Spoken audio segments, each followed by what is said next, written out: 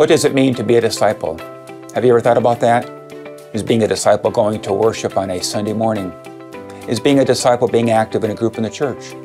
Is being a disciple serving others? The truth is, discipleship is all of that. Being a disciple is being a learner. It's seeking to have the heart of God. It's seeking to live as Jesus lived.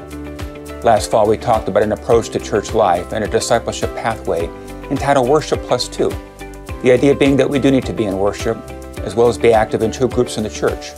One that is deepening our spiritual life, and one that is helping others. Coming up, we want to be talking a bit more about Worship+2 in our worship services. We're going to have a preaching series entitled, How Do You W+2? So we want to keep talking about discipleship and how that might look for each of you. Come and join us at Lovely Lane. We worship on Sunday mornings at 8, 9:15, and 10:30. And at Lovely Lane, we welcome everybody.